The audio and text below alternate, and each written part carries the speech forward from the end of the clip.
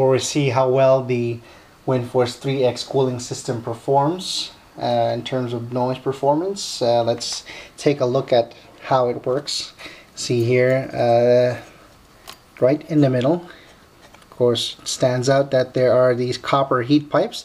These are 8mm copper heat pipes that are directly in contact with the GPU core. You can see where the thermal paste is left in there, and of course it distributes that to another set of fin array here at the end, where of course it can be cooled by 3 fans on top blowing it. And if you look closely, and you'll see the triangle design by Gigabyte, which actually just helps dissipates the air faster here on both sides, and it's much more efficient, especially when cooling a direct heat pipe cooling system.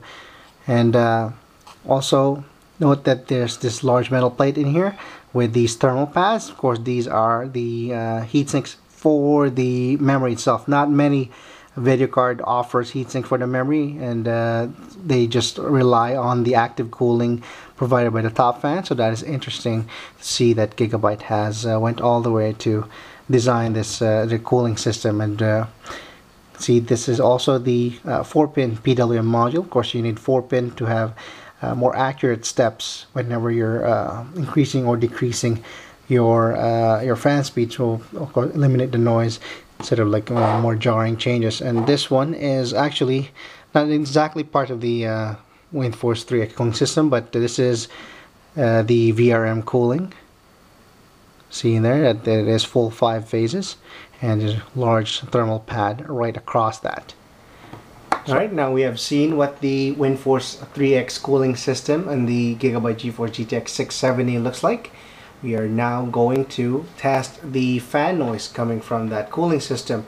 This is Gigabyte's OC Guru program. Unfortunately, this doesn't fully support the new GeForce Kepler cards yet, but it would be suitable for our fan speed adjustment test. So you can see there that it is right now 36 degrees, and the fan speed is an auto, that's 24%.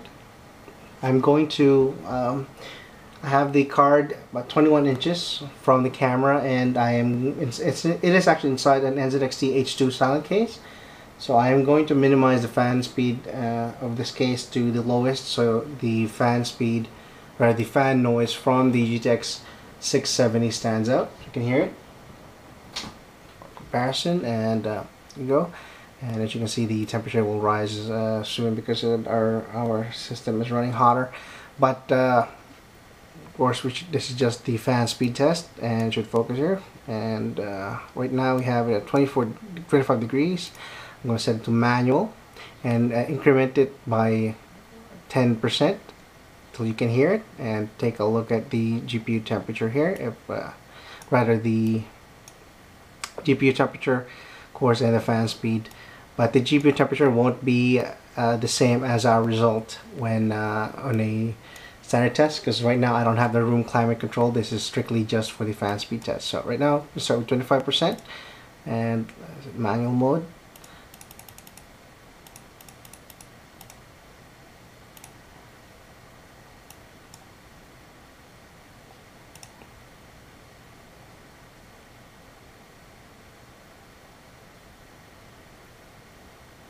Still fairly quiet, 35.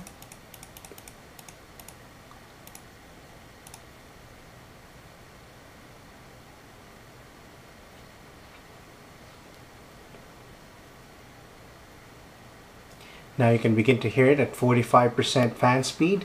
That is actually the highest fan speed I've gotten was 47 degrees. But as you can hear, it's not the kind of noise that is high pitched. It's a different kind of noise. The shape of the fan really helps with the result of the wind coming out of it. It's not the whistling kind, and especially inside the case, I can barely hear it over the fans of the CPU and the case fans itself. Of course, we'll try to push forward beyond that to 50 for now.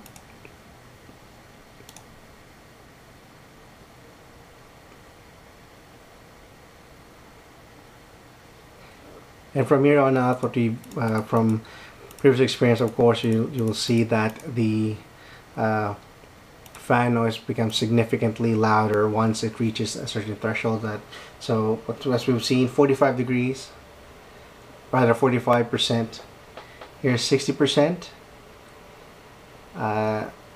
And this is typically what a reference speed sounds like from a video card, not the GTX 670 reference, since I have not tried that yet. But from previous experience, the GTX 580 usually sounds around this level whenever you under heavy load.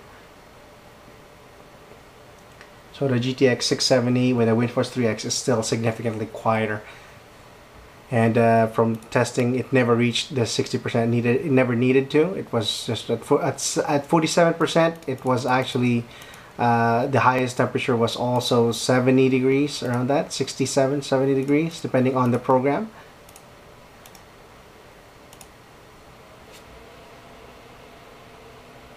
Here we have at 70%.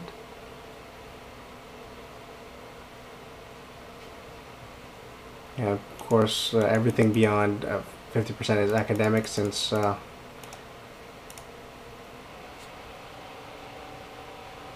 since 47 was the highest I've reached, the fan percentage I've reached.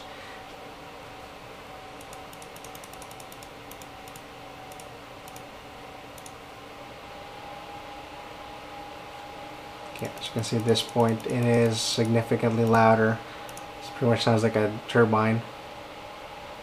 This at this point, it sounds like the HD 6990, which was a dual GPU card. And now I'm going to hit default, and you'll actually, let me just hit auto, apply, and you notice that it doesn't immediately go down. That's part of the fan design. It gradually goes down and goes up step by step, unless you do it manually. That's why it doesn't have the sudden noise. Doesn't generate a sudden noise movement compared to other fans. See here, the graph showing the GPU usage. That's how long it takes before it gradually goes down to the normal levels. Of course, it goes both ways. It goes down slowly and it also goes up slowly. And well, it effectively cools anyway, so it doesn't matter even if it doesn't kick in like a significant 10% speed bump in fan speed change immediately. So that's not really a problem. As you saw in if you click on our review, our full review, you can see the full temperatures, and even our overclocked numbers didn't exceed beyond 70. And the maximum temperature of the GTX 670 reference is 98 degrees. So that's still fairly healthy. Alright, now let's go back to the rest of the review, and you can read my conclusion. And if you haven't read the benchmarks, you can go to either click on the link down below for the full review. You can go to hightechlegion.com or subscribe to our YouTube channel at youtube.com/hightechlegion. Leave us a comment, questions, and again, thanks for watching, and see you next time.